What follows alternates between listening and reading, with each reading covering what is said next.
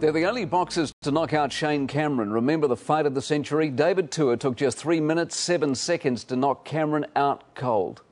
Gets hit again with a right hand. Left hook. He's not going to last this round. David's all out.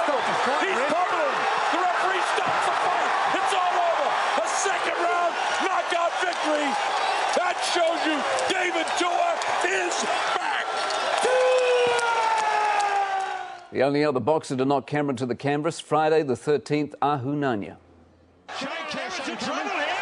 Oh, the uppercut. Hang on, Shane. Get out of there, Shane. Oh, no. They stopped it. Shane Cameron, what an absolute disaster.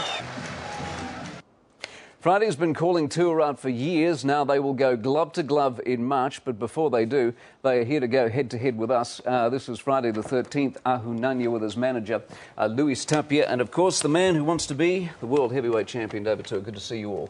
Luis, do you have new respect for Tua after what you saw with Cameron?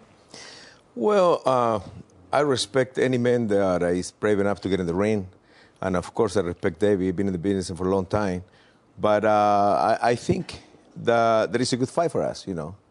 And I think that on March, Friday, will beat David Tua. What I was interested in the talk today is that your man didn't talk about knocking Tua out. He said he might knock him out, but if he doesn't, he's going to box him all the way and win on points. This man's going to kill your guy in round one.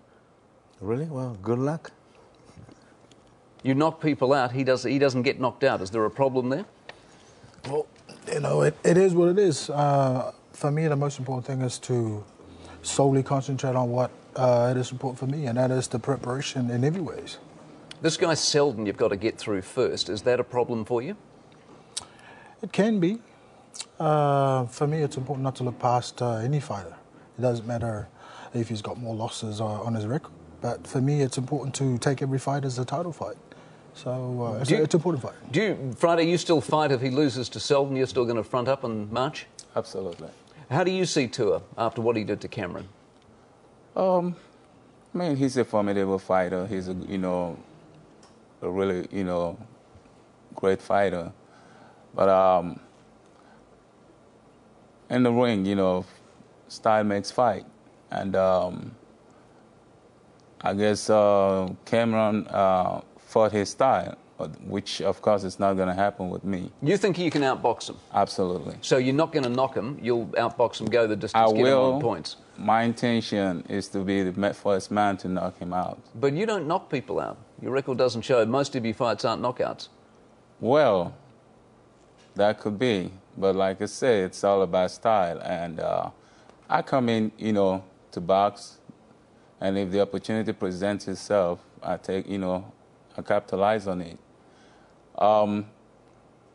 Come March, I will be preparing to make history, and that's knock David Tua out. And if that don't present itself, I intend to win by any means necessary. You're going to do him in round one? Yeah, well, that's no pressure, but for me, it took 37 years to finally suss out what I needed to be doing, and it's beat the guys up, hurt them, and punished them. So. Because you need to make some noise here, don't you? I mean, you need to, at the bottom of the world, deck someone big, a name, to get yourself up to a title fight. Is that the plan? Certainly, this fight presents that. It's very important not just to win this fight, but to win it in a very spectacular form. And then what happens after that? A third fight, you don't know who? Well, I certainly love to dream about fighting for the world title, but the most important thing is to sit on what's real, and that is this fight. If all goes well, we'll look at doing the next fight. And is it real to go to a world title fight maybe next year if you get these three under your belt? That would be fantastic. Certainly that would be fantastic. But once again, I don't want to look too far ahead. What's the path for your man should he win? Excuse me? What's the path for your man should he win? He gets Tua, then what happens? Is there a title fight for Tua? That's going to work either way for Friday or David. I think that the winner of this fight, they're going to have door opens for many other opportunities. And it's a good fight for both of these guys. And like I said, there are going to be a lot of possibilities. I've been talking to Vladimir Klitschko, and he probably will give Friday an opportunity if he wins this fight. Because you've sparred with Klitschko. We sparred with Vitaly, Vladimir, Actually, we sparred with a lot of good fighters, a lot of champions. How'd you go Friday?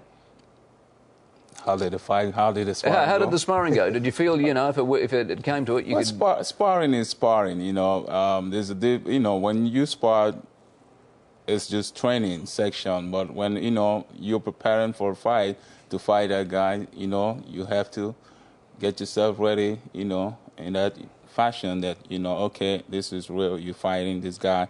So, you know, it's quite different. But, yeah, I look forward, you know, if I go past David, which I intend to, I look forward to a bigger thing.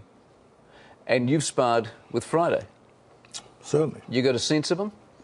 Yeah, he's a capable fighter. And, you know, this is beyond sparring sessions. You know, this is as real as it can get, you know, as it gets. So it's a fight. Looking forward to it. Been a good year for you. It's been a good year for him. Been a great year. The comeback's on. And the comeback of sort for you, too. Thank you. Looking forward to March. Absolutely. Nice to see you. Have a Merry Christmas. It's a pleasure. By the way, there's lots of interest, as you would well imagine, in the fight. Tickets go on sale in the new year.